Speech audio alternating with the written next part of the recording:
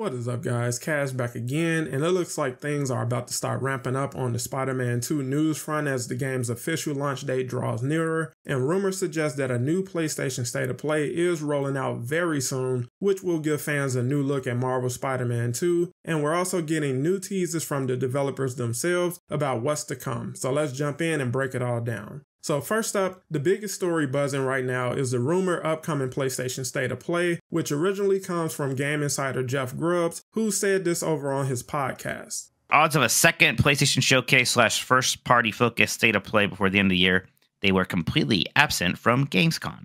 Like 90% for State of Play in September.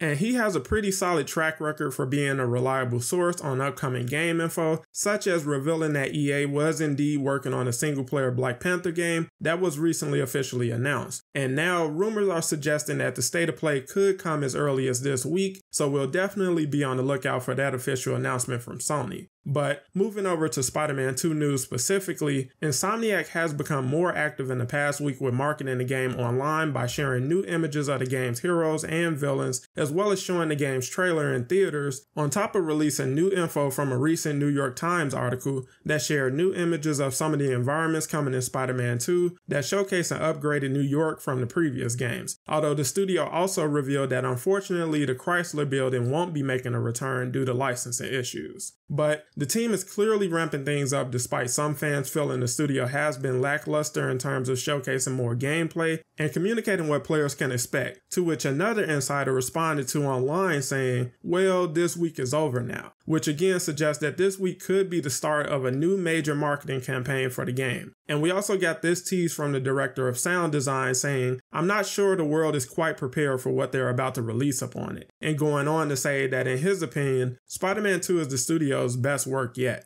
So it definitely looks like the hype train is getting ready to leave the station, and players won't have to wait long to see more of Spider-Man 2 ahead of the game's official launch late October. But now I want to hear from you guys down below. Do you think we'll see a new State of Play this week? And how do you feel about Spider-Man 2's marketing so far? Let me know down below, and make sure to drop a like if you enjoyed the video, and subscribe to keep it locked here for more Spider-Man 2 news and discussions. Thanks for watching, and I'll catch you on the next one.